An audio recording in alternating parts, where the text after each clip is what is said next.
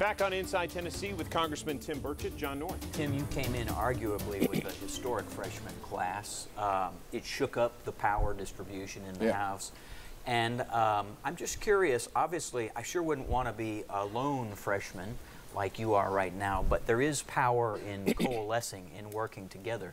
And I'm curious whether it's with one party or both parties. Have you been able to do that? Have you identified people who you think you can work with and you guys can actually get something done aside from the stalagmites and the stalactites that have been in there forever? Well, oddly enough, Alexandra Ocasio-Cortez, I just call her Cortez and she calls me Burchett, so it works out pretty well.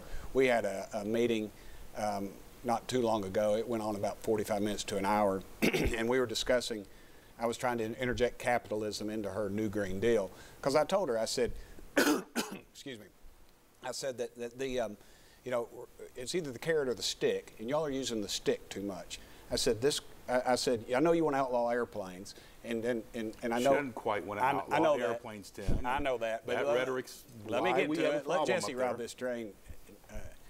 Anyway, so I said airplanes. I said MIT has an airplane now that runs without any moving parts. The engine does, which is incredibly advanced, and it's like my daddy would say, Buck Rogers kind of stuff. I've watched this video on it several times. I still don't quite understand it, but anyway, it is fascinating that they can actually run a plane. It's basically like a little kite. It's a toy about the length of a football field, but no, it doesn't put any carbon in the atmosphere, and it runs clean. And I said, granted, it's a toy now. I said, but that cell phone you have is a $100 million computer 20 years ago, according to folks at Oak Ridge.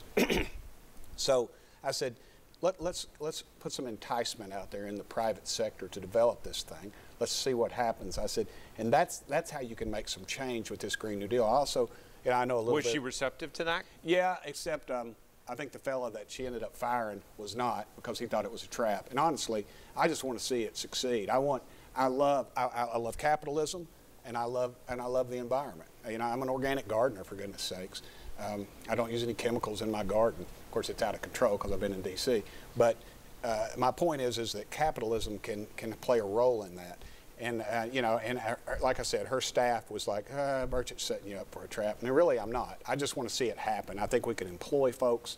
I mean, just think of all the mind energy that goes into these things like that. And if we could, say, in 20 years, develop an airplane that doesn't put any pollutants into the atmosphere, I think that'd be a great. I would love to buy stock in that company if they came up with it.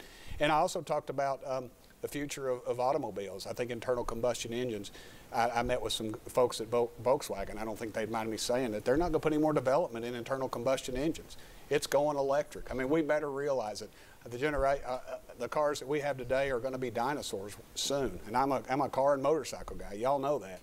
And so I explained to her, we just got to get ahead of it. I said composting. You know, 85% of the waste stream in some areas could be composted. We turned into soil that we could organically put out on the.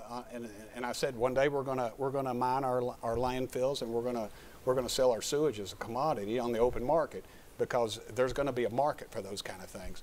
And you know, and hopefully things like that took. But you know, the Green New Deal was kind of a flash in the pan for a while, and now they've moved on to something else. But I'm not sure they moved on from it yet. Well, I mean, the Senate pretty much squashed it because it was just too hot a potato. I think they rushed it out there. I think if they would have had somebody advising them and breaking it down and had experts come in and testify on each thing.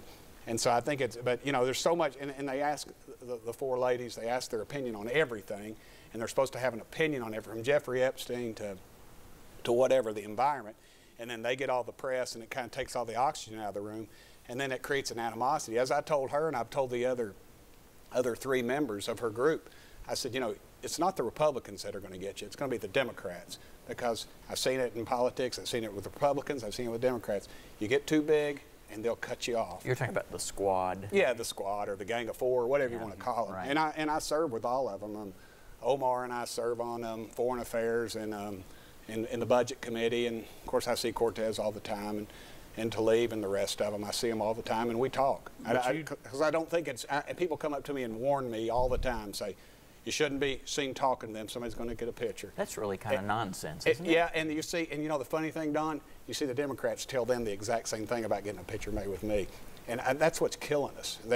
If we stay divided, it keeps the same old cronies in both parties in power. Do you feel like there's some traction among your conversations with them on some areas of agreement? I do. You know, I work out. I was saying earlier, I work out with Joe Kennedy, who obviously is a Democrat. Is a Democrat, very left, and he's probably one of my best buddies. Actually, I mean, we work out together. We're in a little boot camp thing at 6:30 in the morning, and of course, I don't ever like being in his group because he is a Kennedy, and it's competition from the word go, you know.